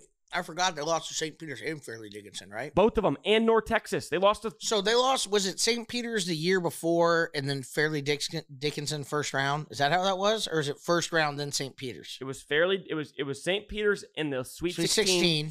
It was North Texas in the first round, St. Peter's in the Sweet 16, then Fairleigh Dickinson in the last first year. round. Yeah. So they had won 2 games in 3 years, and he was 2-3 in the tournament with losses to 3, 13 or higher seeds. So, yeah, shut the fuck up, Matt Painter. You don't know what you're talking about. I like you, Matt. Don't listen to him. And I'm rooting for Purdue. I'm not trying to be a dick to Purdue fans. I like Purdue. I don't like Purdue, but I'm rooting for Purdue. But that's just We also ludicrous. need to talk about the great officiating through this first couple weeks of the tournament. Oh, my God. Can I start, please? Because this is my specialty. Officials. This is my specialty. We respect officials. They are the scum of the earth. Absolute scum of the earth. You just legitimately hate officials. Determining outcomes of the game. Let's start with the first fucking round on the first night of the tournament when we had Samford primed to pull an upset over Kansas. And we have a clean block on the back end. Got a little hand. Excuse me? Yeah, it's clean. Please? Please. Boy. Look, that was a horrific call. Determined the outcome of the game. 1. We had a call in the Creighton-Oregon game where the guy... Was it the Creighton-Oregon game? Where the guy called the ball out of bounds that wasn't out of bounds?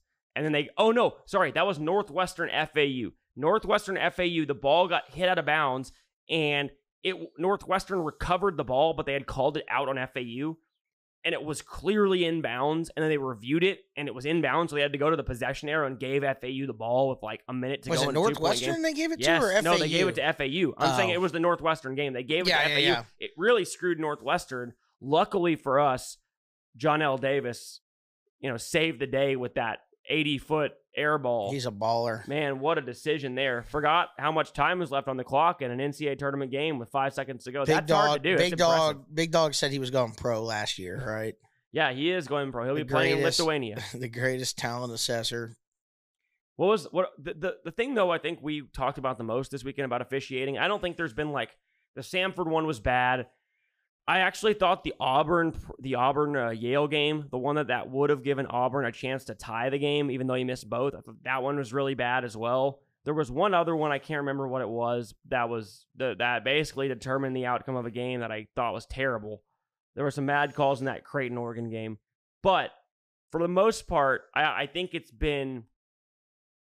there haven't been as many controversial calls this year. However, the reviews are out of fucking control, dude. I mean, it's like every 5 seconds we have to go look at it. Like, if the ball is hit off somebody and everybody just starts to do it. Here, look, go review it. It was off him. No, it wasn't. The guy saw it. It's off you. Let's move on. And then they have to review the clock. And then they got to review whether it's a flagrant foul or not. And they got to review if the fucking tooth fairy flew down and goaltended the goddamn ball. It's every second, and I'm tired of it. Like, let them play basketball. We have enough stoppages with media timeouts, taking double media timeouts under 12, Big under Dog 16. also agrees with this take. He was saying that.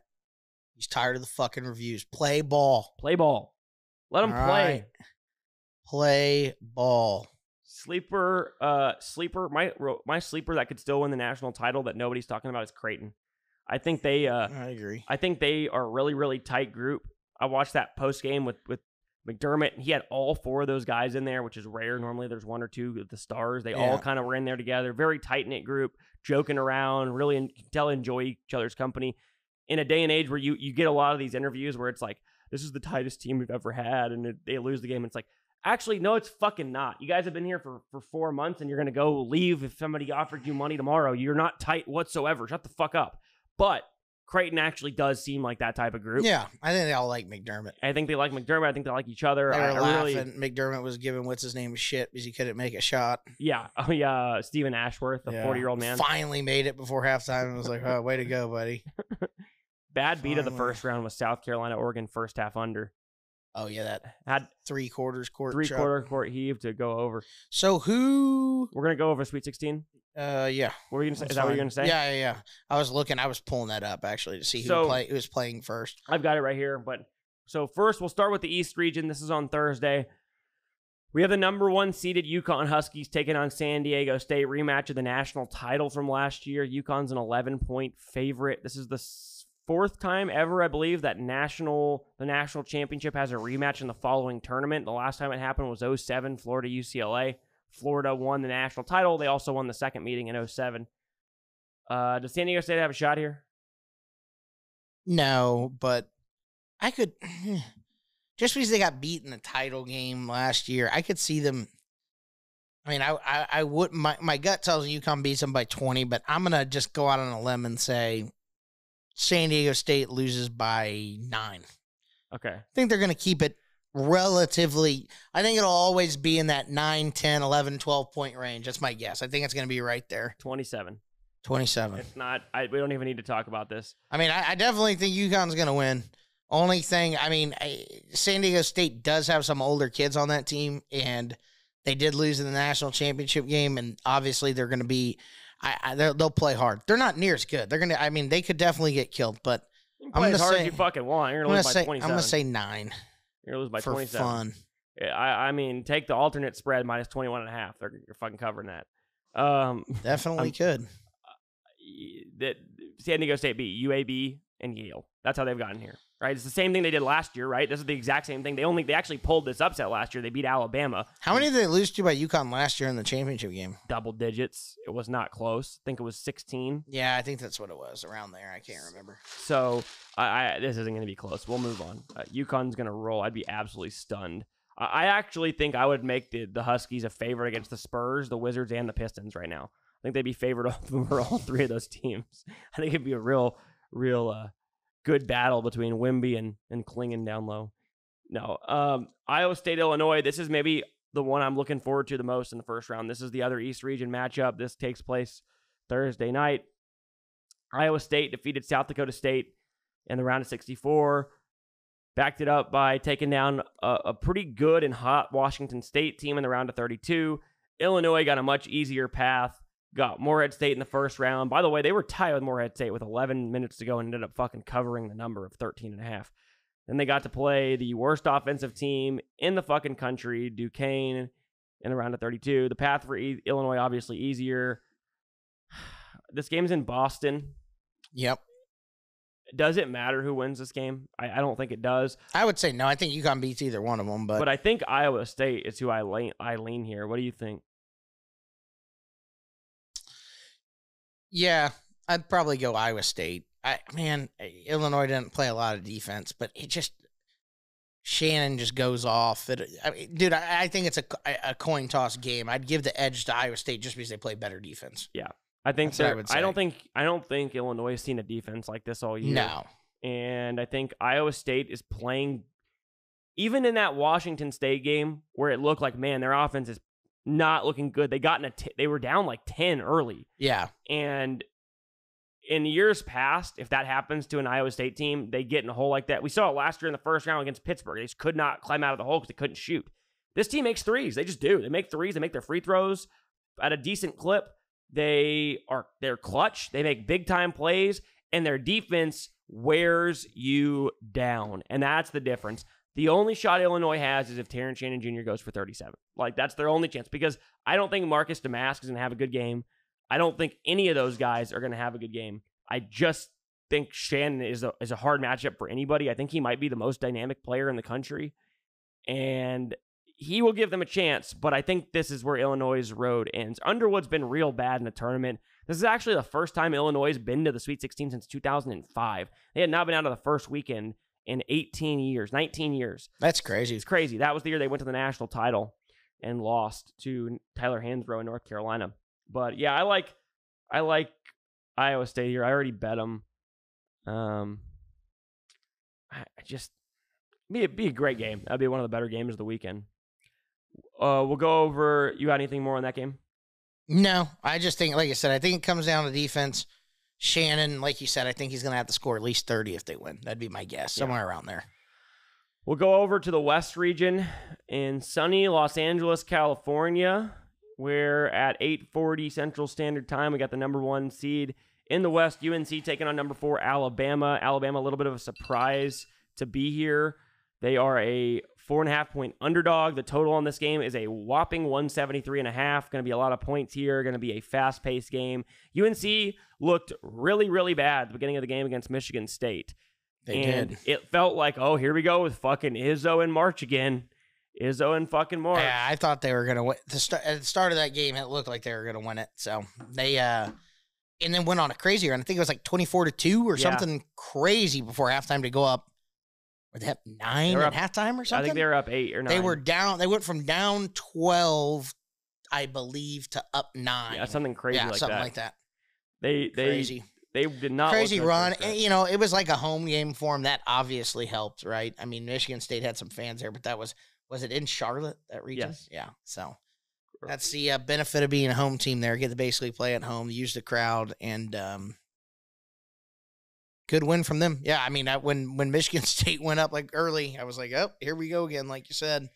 But Alabama's just too one-dimensional with Sears, man. I think North Carolina will be fine. Could have very easily lost to Grand Canyon last night. They were down by 3 with about 5.5 to go. North Carolina by 8 in that one. By 8 or 9, yeah. I already bet North Carolina as well. Small, because I don't trust them. But I just don't trust Alabama more. Grand Canyon demolished them on the offensive glass, and then they just ran out of gas the last 5 minutes is what it felt like. They Also, Ray Harrison basically, like, speaking of dumpster fires, 1 of fucking 11. I think he missed 17 threes in a row in the tournament and just fucking kept firing them like, shoot, baby. Fucking launch that bitch. Shoot. Shooting step-back threes on his 17th straight miss. Was man, this kid's got some fucking cojones. Poor Mr. Mack. But, Ray J. Or is it Ray J? No. That's Ray J's that's Baylor. I'm talking about Harrison. I'm talking about Ray Harrison. Got it. Fuck the kid from Ray J was bad too, though. Well, Ray J was fucking horrible. Yeah. Of course, he ended up with 27 points because he took 29 shots, and my dad's like, "See, he had 27 points, bitch. I told you he was good." Yeah, your dad was like, "That's my boy. He's going pro." Why was he his boy? Because you don't like him. There you go. That's exactly right. That's the only reason. And he assesses talent. He doesn't assess shit. Like that kid from Providence who's going to the league. Yeah, the guy who's working construction now. That was so funny. He's like, it was that last year he saw him make the layup. He's like, that guy's going pro. That guy's going pro. He comes off the bench, plays 2 minutes a game. That guy's going pro. UNC, top 10 defense and schedule adjusted defensive efficiency. Alabama outside the top 100. Give me the Tar Heels. Stat schmats, but give me the Tar Heels by 7. Okay. 7.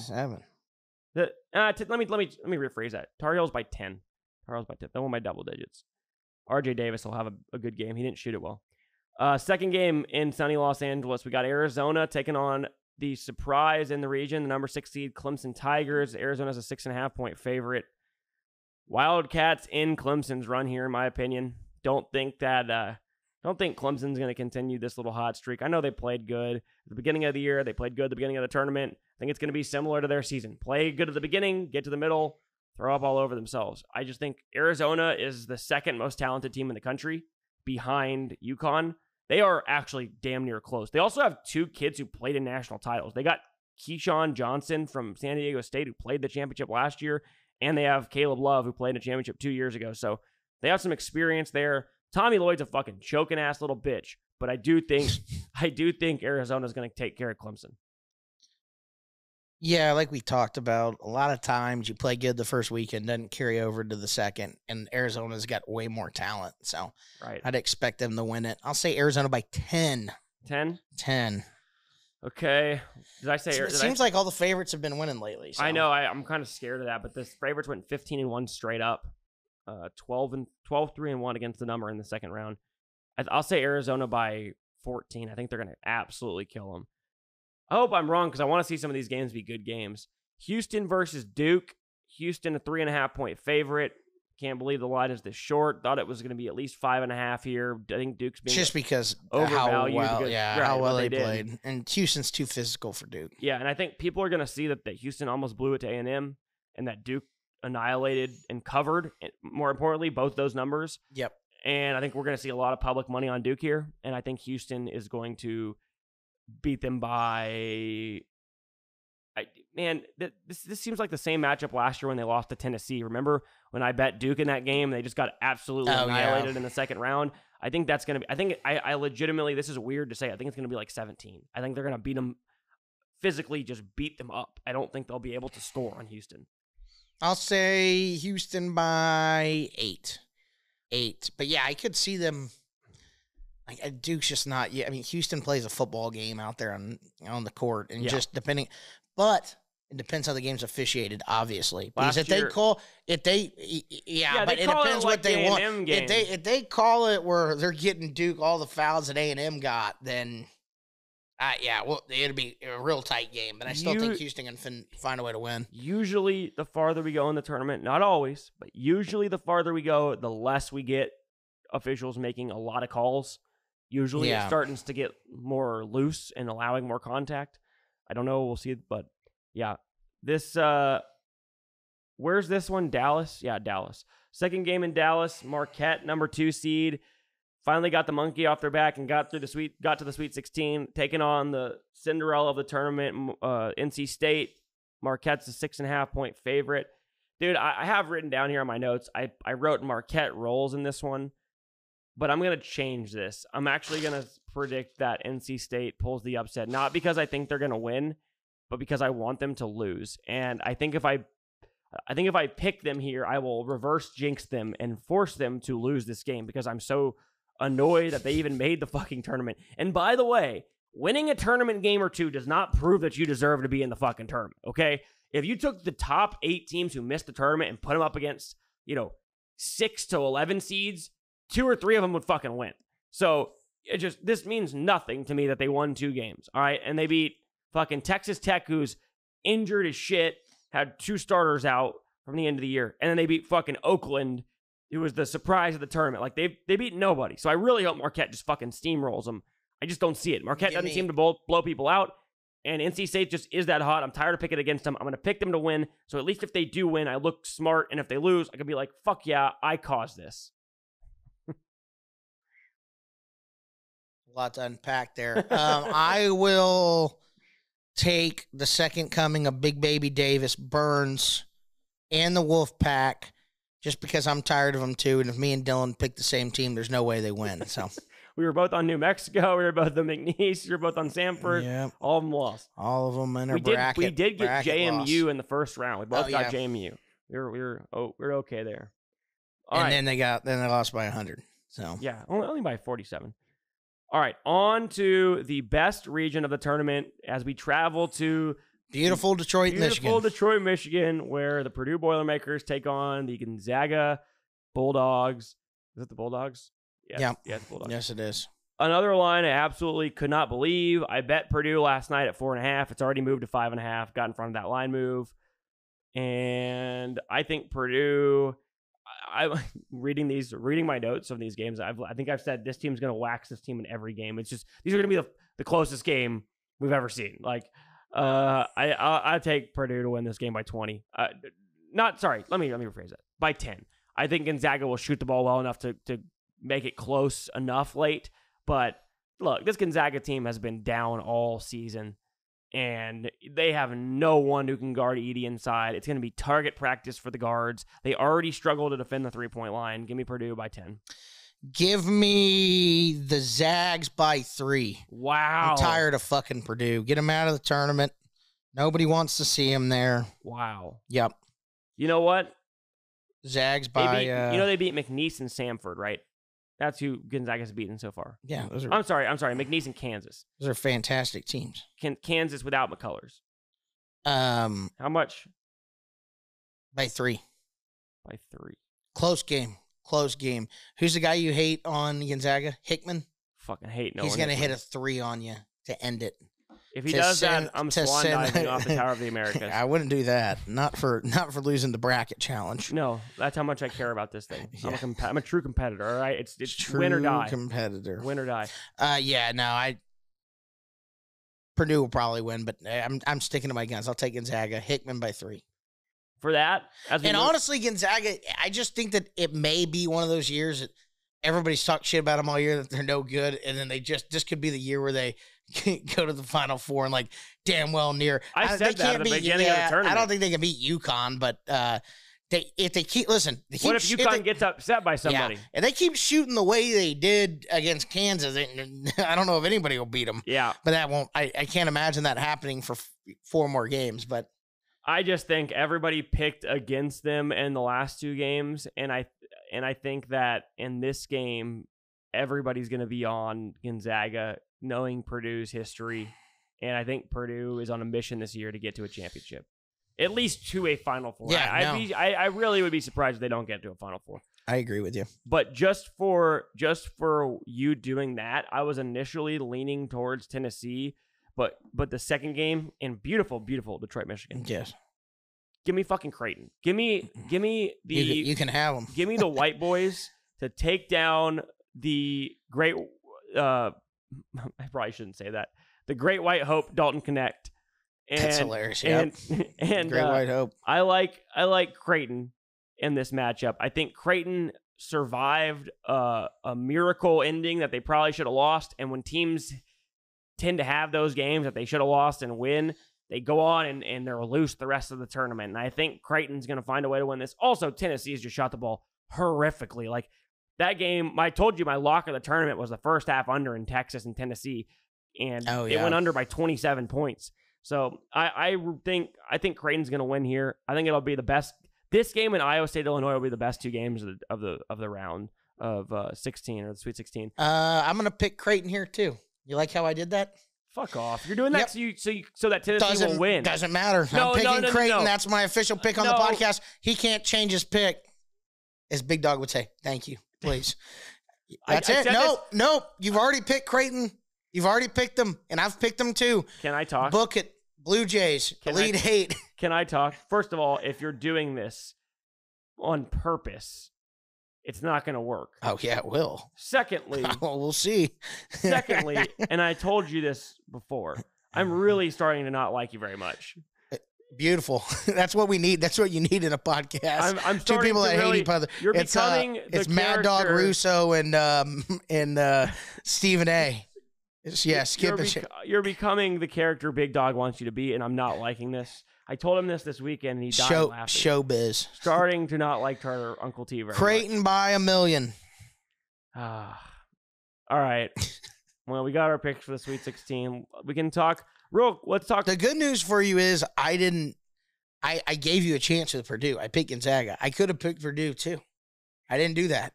I'm a gentleman. I gave you a chance to win the game. Now, Creighton. You're a bitch. Creighton, you shouldn't have picked first. That's your fault.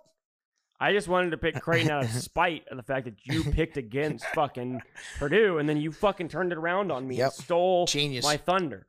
Genius. I'm not liking this. So those are the Sweet 16. What is anything else? Oh, other sports-wise, we got Otani betting $4.5 million and all kinds of stuff. That's interesting. What's up with that? Allegedly, obviously, it's a translator. Everybody knows that. It's not the translator, folks. Translators don't get $4.5 million credit lines. Okay. Preach. So that is Otani gambling. I really don't think he was gambling on baseball. I think he was gambling on other shit. And him and his buddy have known each other like forever, and people are in the media are trying to switch this to his interpreter, lied on his resume about going to like some shitty Cal State Northridge or something and then work for the Red Sox, when in reality the only reason the translator and Otani work together is because they've been friends forever. So it's maybe Otani told him to lie on his resume just so he could get the job with the Angels. I have no idea. Maybe he had to have some kind of experience, so they'd be like, okay, we'll bring him in because he's done this before. And Otani's like, nah, I'm going to bring this guy in. But what's hilarious about the Japanese, and this is 100% true, is when they have these translators, okay, these guys speak English. Like Otani speaks English. They've already been on. Same thing with Hideki Matsuyama. His caddy is his translator, and then he has another guy that's his translator. He speaks perfectly good English, but he does it so he doesn't have to do 2 interviews. So he Yes, he speaks to the Japanese media and says, "Oh, I only speak in Japanese," and someone will translate it, so he doesn't have to meet with both medias. And they're like, someone was talking about who's the funniest, like on the course and PGA Tour is like underrated funny is like Hideki Matsuyama, and they're like, really? I thought he didn't speak English. Like, he fucking speaks English. He just don't want to talk to the fucking media. It's the same thing with Otani. You have these guys so you don't have to speak. You don't have to do media responsibilities. And and think about how cool it'd be like, oh yeah, I'll just have my best friend around all the time in the fucking dugout to shoot the shit with for 162 games. Why would you not have a translator? The team, even if he paid him he makes so much money, pay him out of his own pocket, but the team pays the guy. Right. So that's like the Dodgers fired. It would be hilarious if Otani was like, yeah, I'm only playing if he comes back. I'll pay him. And he's in the dugout all season. Someone said one of the best comments I've read on this was like, it'd be hilarious in perfect English if he was like, I got Iowa State next week -1.5. And just like walked off the podium or something. But yeah. But he's not betting on baseball, right? No, I don't believe so. And there's been an investigation done on this. Apparently, it's been going on since January. And even in the last year, it all stems from a casino host that was at Resorts World and our executive there. Sorry, not casino host. And a lot of people got busted in California. And, through the investigation, they saw these bank wires trying to figure out, like, how much money has been laundered or whatever it was. And they noticed it was coming from Otani's accounts. And I'm sure they did some kind of investigating on like, okay, is he betting? Well, maybe I'm sure they didn't, but I'm just saying along the lines of like, they knew it came from them. The MLB's fine with saying they're just going to sweep it under the rug, obviously. Yeah. I mean, I'll be honest with you, even if he did bet on baseball, which I really don't think he did, but say he did, MLB will still cover it up. 100%. Because it would be he's too massive important. Loss for them. them. My God. Yeah. He is baseball right now. They're not going to be like, oh, yeah, you can't play anymore. Now, I could absolutely see him betting on the Nippon League, which is in Japan, which he used to play on, he could be betting on that for sure. And he knows probably everybody in that league. Why would he risk doing that if he's going to make so much money? No idea, dude. But I mean, it's He can go to Vegas and gamble on other things. Like, it's not, you don't have to bet on sports or I don't know. I just don't get that. Yeah. It's weird. But I mean, I just don't buy the story. The reason I really don't buy it is because if they would have just stuck with the story that, hey, it's my translator's just gambling like fish, right? And he owes $4.5 million over this time period, and I've paid it off for him, and they didn't change that story, it's a very believable story, right? That's fine. But when you go, oh wait, actually the next day he stole it from me, and then the Dodgers fire him after we were with each other the day before, laughing and giggling, and he addressed the team and told them the fall guy story, more than likely, and did that. So I don't know. It could have been his translator. I really don't think it's, I really don't think he's betting on baseball, so I really don't think it's going to ultimately be a big deal at all. So, but I am curious. I think there's a presser at some point today, and I hope he speaks perfect English in it. It'd be amazing. He does speak English, so it's hysterical. Oh, I know this is going backwards a little bit. I wanted to talk one thing about they opened the portal in college basketball before the tournament. You had that's crazy to me. You already have like 100 kids, more than that, in the portal already. I mean, I'm going down a list right here. I'm looking at the top 50 kids already in the fucking portal. We're at here's 100, 150. I mean, we're talking like 300, 400, 500 kids in the portal already, already ranked here. Like, most of these kids are undecided. Do we know how long they have to make this decision? Do they get is it like football? Football only got like what, 2 weeks or a couple weeks? I think it's 2. I thought it was supposed to be 2 weeks, but it may be a month. I'm not sure, but I just don't know why you would open it before the tournament. That doesn't make any sense. We have apparently the number one transfer guy is Maxime Reynaud, who is from Paris, France, but he played for Stanford last year. He is transferring. I don't know. I've never heard of him. Oh, dude, 2 of the kids. That's crazy. There are 2 kids from Stanford who are the top 2 of the top 3. I'm sure as we go through these teams getting out in the tournament, we're going to have more better players enter. But right now, those are the top 2 of the top 3. Rutgers has a kid. Okie State has a kid. Brandon Garrison.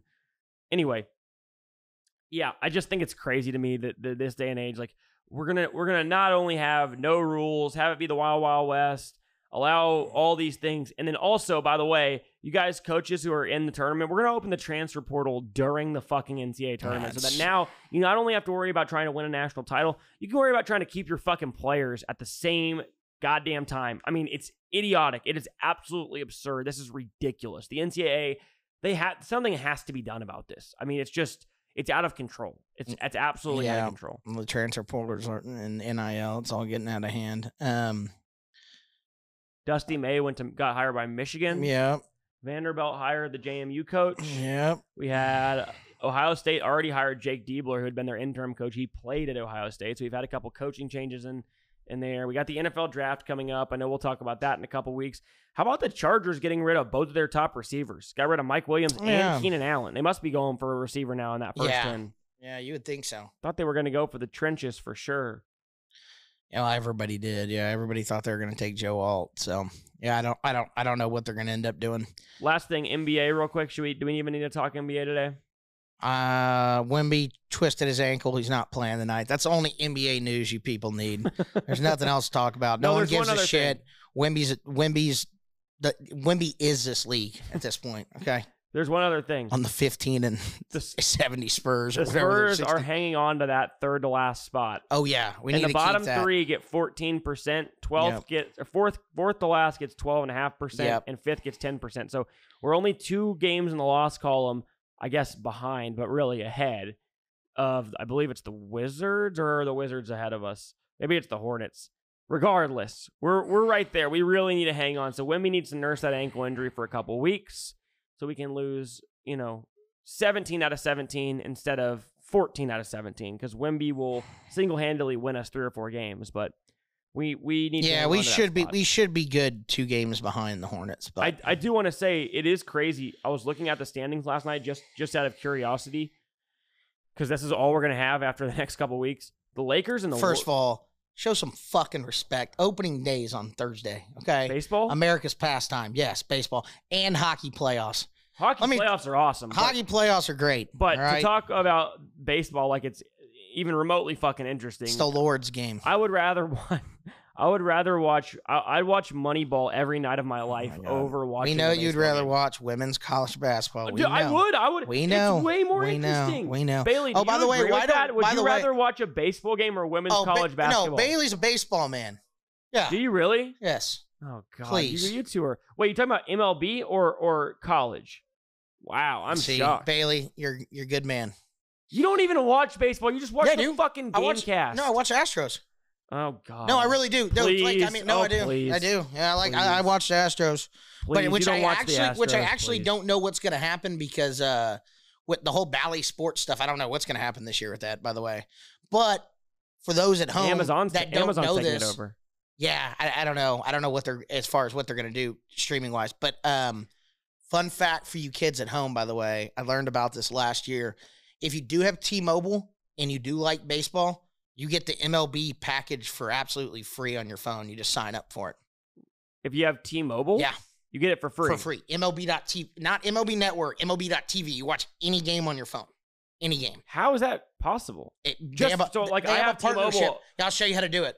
And then you can, I'm going to talk a little bit about baseball. But yeah, so you could have it set up on one of your TVs that you stream on, and you can put any game on. It's great. That's or if it's on cool. your phone, the MLB.TV app's actually, if you do like baseball, it's a great app. They're up, click it, comes on your phone, or I used to watch it on an iPad. But it's $175 value that they give you for free because the partnership with Major League Baseball. That's badass. But you have to sign up. I'm going to need to do it. I just remembered that. You have to sign up either like today or tomorrow, and you only have like a week to sign up. So it seems like they try to get people to miss it. So yeah, I mean, they don't. But yeah, the partnership is, it's free MLB.TV, which is just like League Pass or anything else. So that's crazy. And then why don't you talk a little bit about your girl, Caitlin Clark? End of the second round, baby. Who are they playing today? They are playing West Virginia. Okay, we can't wait. They're 15.5 point Right. favorites. Okay, and they are the number 1 seed in their region. Mm-hmm. So they're going to get West Virginia, and then I believe I have to look back up at the bracket, but I know basically they look to be on a collision course with LSU. Your dad just texted me, wrap it up. Of course, he's already driving to Port Aransas. He's out there to Port Aransas because he's text Bailey. He's like, oh, they're still shooting because he's got something for Bailey to do. So he's like, wrap it up. I'm going to text back. Dylan is recapping the women's tournament. Damn straight I am. They just, look, after Iowa dismantles West Virginia tonight, yes, next week on March 30th, they will take on Colorado, who beat Kansas State yesterday. And after we take down Colorado, then we're going to get the winner of LSU and UCLA more than likely. And it's if they play LSU in a rematch, I'll watch just because there's bad blood. There you go. But I won't watch them if they play anybody else. If they make it to the national championship and play South Carolina, are they on different sides of the bracket? They are on different sides of the bracket. Yeah, yes. so like if they played in the national title, I'd watch. And if they do play LSU, I just know that the Angel Reese girl was talking shit to Caitlin Clark. Your mom was telling me she hates LSU. It was cracking me up. Wait, my mom's become like a basketball fan. No, now. I know. It's she crazy. And you got her that little Caitlin Clark t-shirt jersey for That's Christmas. Right. Yeah, she was sporting that the other day. She actually watches basketball now, even some of the guys' games. I'm shocked. Yeah. But you wouldn't even watch if they played the Final Four and it wasn't LSU or South Carolina. You wouldn't watch it? If it was the Final Four, yeah, probably. Okay, there we go. But I'd rather them be playing LSU. It'd be more. Are we gonna have like the way we do the men's? No, I'm definitely not. No, definitely not. Are you and me gonna have a watch party? No. Out of respect for all that's good in the world, and that you saying you'd rather watch women's basketball than God's game baseball, I can promise you, I'm not coming over to watch that. On the Final Four, I'm going to call you and I'm gonna tell you that you're gonna update me. No, I'm gonna call you and I'm gonna tell you I'm going to make something up like, hey, we're playing a poker game, and like I won the lottery, and I'm gonna splash the pot for $1 million, and we're all gonna play, and I'll get you to come over, and then I'll be like, just kidding, we're gonna watch the Final Four together, and you're gonna be like, wait, what the fuck? We're not. And then I'm gonna drive 10 minutes home. That's right. It's gonna be brutal. It's gonna be brutal. I'll set Jude on you, who almost attacked you last night. I'm not gonna talk about Jude live on the air. Yeah, here, because let me tell the disrespect that Big Dog would take from you would not be much. No, well, Big Dog, I had a respect for Jude. I won't talk shit about Jude because of your mom, because she really loves Jude. Your dad doesn't actually believe Jude's the smartest dog in the world. Thank you for saying that. He doesn't. There's no way he does. Because she knows there's something wrong with her. No, he loves Jude, and Jude's very sweet, and, will sit there and lick you for 45 minutes. Very sweet dog, but he ain't the smartest dog in the world. That's all I'm saying. Smartest dog in the house. Fucking Brooklyn. No, I knew you were going to say that. It's Westbrook. It's not even close. Brooklyn. Dude. By the way, we're bringing Brooklyn on the pod. I would like that. That'd be funny, actually. What we should do is, what we should do, she'll be bouncing around here. Yeah, but we'll bring soon, guys. We're going to bring the dog. Everybody can meet the dogs. And then the big dog will be back next week. He's made a promise. He's not. And he's got quite the segment for you guys. You're going to have to tune in to see it. And you'll get to meet Brooklyn soon, the Chihuahua with an ear and a half. There's one ear holding on by a thread. And then Westbrook's a great dog. She'll chill. Westbrook reminds me of Joe Rogan's got his dog in there for the podcast, like at all times, and he's doing the podcast. And you can see guests petting the dog. There and you it's go. just That's the dog walking around the room. Right. It doesn't make any noise. No. Problem with Westbrook is she does have some gastrointestinal problems occasionally. This room would be it would be stinky. It's She yacked all over my carpet last night. It was disgusting. I was actually trying to go to sleep early, like at 3:00, and she yacked all over the carpet. I got to bed at 4:30. I got to bed at 4:30 because I had to clean this fucking throw up, and I could not get the smell out. And then I almost started threw up because it was so bad. God, not good. But and your dad just put no now. No.